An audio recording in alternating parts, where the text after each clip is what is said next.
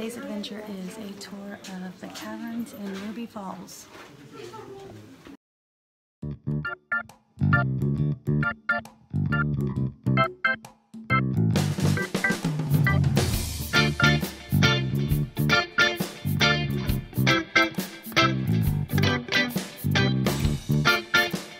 Welcome to historic Ruby Falls. We're glad you're here.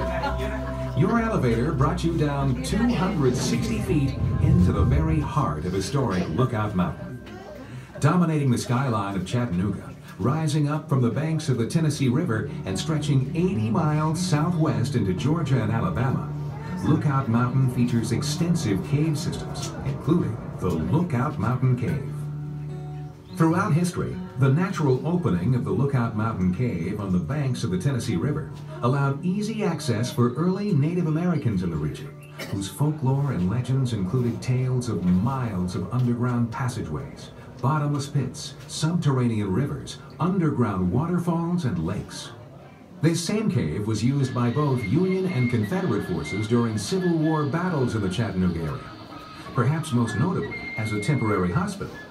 As Chattanooga became a large railroad hub for the South, it became necessary to construct a tunnel through the end of Lookout Mountain to provide rail access from Nashville to Chattanooga.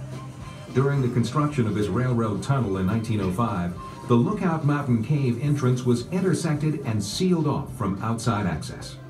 Leo Lambert, a young man living in Chattanooga, had played in Lookout Mountain Cave with his friend Jimmy Fuller for years.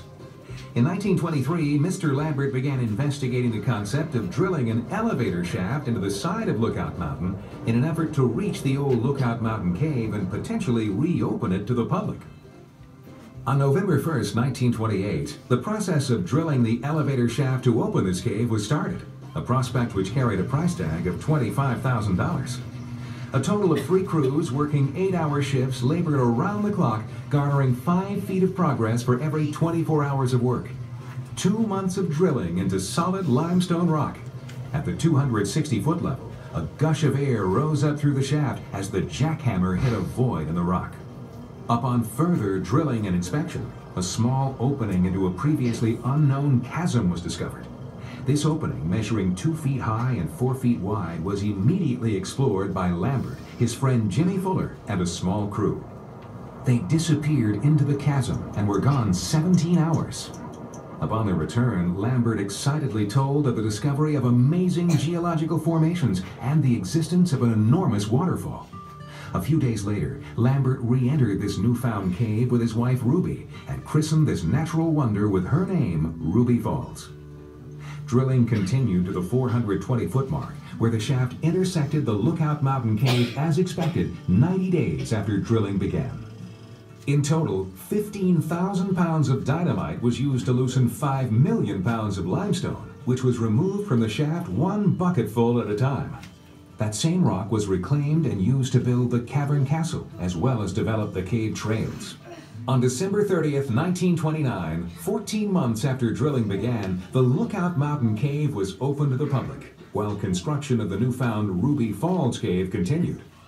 On June 16, 1930, Ruby Falls Cave was open to the public and quickly grew to overshadow the popularity of the old Lookout Mountain Cave tour. In 1935, tours of the Lookout Mountain Cave were halted because of the enormous popularity of the Ruby Falls Cave and its unusual features, including, of course, the waterfall itself.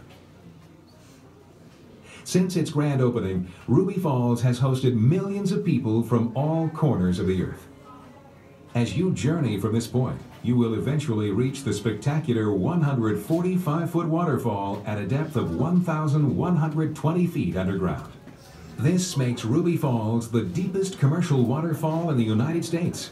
Ruby Falls is also listed in the National Register of Historic Places because of its economic impact on the neighboring community.